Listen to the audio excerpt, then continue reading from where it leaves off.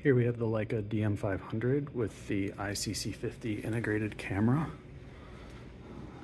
This portion here is the camera unit, and you can see I already turned it on, but down here is the power switch to turn on. And again, the students won't have the camera unit up here, so they'll just turn the switch on. We'll run through the student operation first.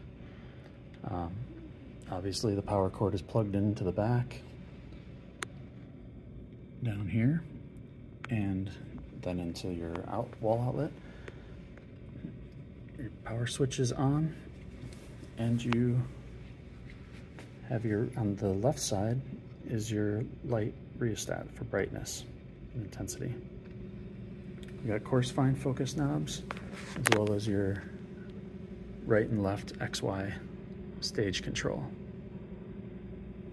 I don't have anything on the stage at the moment, but to look at. So for the students, what you want to do, there's no adjustment in the eyepieces other than getting their bifocal parcentricity.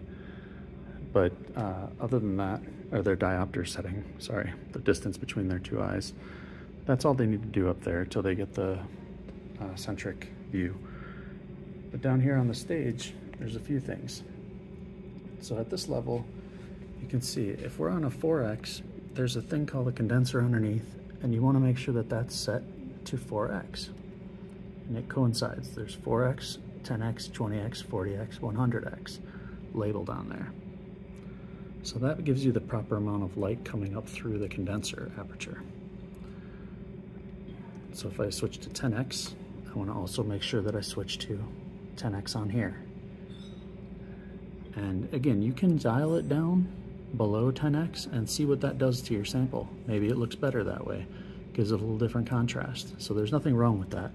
This is just the optimal lighting settings for a bright field microscope. That's all these are, just a reference point.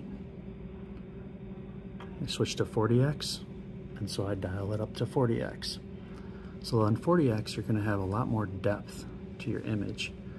So you're gonna have to focus up and down with the back focus knobs and you won't see the whole image in focus at once. So because of that, sometimes you'll wanna see more depth. You can actually dial this down, the condenser, down to 20x or even lower, or wherever it starts to look good, and you'll start seeing more depth pick up in the sample without having to focus as much. So that's a little trick. You'll also see on some cells or things, you could see inside the inside details, like the inner workings of the cell, a little bit better as well. And then obviously you have your 100x lens.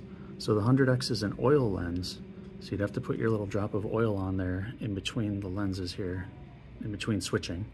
Put a drop on the slide and then push the oil into place. Now when you're done with the oil, and also don't forget to move the condenser up to 100x, and there you go, there's your 100x oil. And now if you switch back, just beware that this will swing into that oil droplet if you use the 40x. So many times the 40x gets dirty this way, and then it has to be completely cleaned to get that oil smudge off the 40x. Otherwise it'll be a blurry lens for the next class. So always wipe your oil lens. I would recommend always telling students to switch this way to the 4x. Wipe your lens over here with your lens paper to get that oil off the 100x, and then get your slide off the stage and wipe the oil off your slide before switching to any other lenses. The 10x and the 4x are plenty of working distance, so you're not gonna get oil on the slide, or oil on the lens, obviously. But this 40x is very common to get swung through. So always, if they're from the oil, don't go this way. Always go this way to the 4x. Plenty of space here, so they won't get that oil on any other lenses. Clean off your lens, clean off your slide, and then start imaging again, or go to the 40.